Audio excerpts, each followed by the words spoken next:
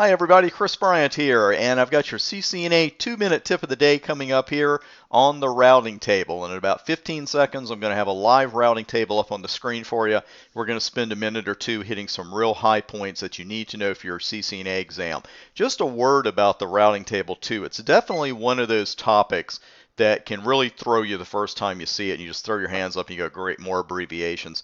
Believe me, I had the same reaction to it when I first saw it.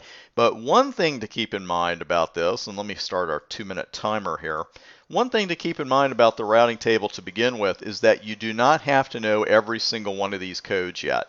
And when you learn the fundamental codes, especially with OSPF, the other ones are going to fall into place. So don't be too hard on yourself with this and try to memorize everything all at one time. C is for connected, S is for static. You know those. Those are the first two that we really learn in our studies. Remind me again what command is used to create the static route. That's the IP route command, right? If you're unfamiliar with that, a little rusty, or you haven't gotten to it yet, check out my YouTube channel for some free videos on that. Now, one thing I get asked very often, why is it that C is for connected, S is for static, R is for RIP, O is for OSPF, and D is for EIGRP? They didn't do this to make the exams tricky or anything like that. The problem is that by the time EIGRP was created, EGP, the Exterior Gateway Protocol, was already in the routing table. So while you don't have to know about EGP for your CCNA exams, you do need to know what that routing table code is, because that is why D stands for EIGRP. Now, looking at these OSPF codes, definitely a couple of values I want to share with you here. And we're just looking at this route in particular.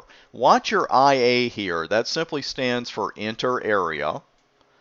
Nothing tricky there, and that's just simply in another area. And let's see, these two values right here, we definitely want to spend a few seconds here with those two. The first value in that brackets is the administrative distance. That is the value of trustworthiness assigned to a protocol. You're certainly familiar with those, or you will be by the time you're done with your NA studies.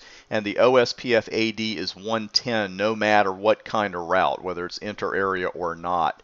Otherwise, the other value I wanted to show you is 65, and that 65 is the cost of that particular route. So whenever you see two numbers in these brackets, just keep in mind the first number is going to be the AD, the second number is going to be the metric for that path, and in OSPF speak, we always call that the cost, that being 65.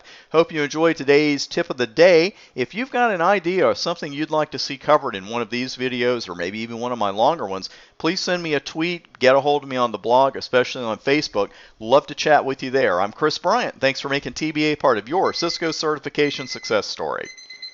Shut up.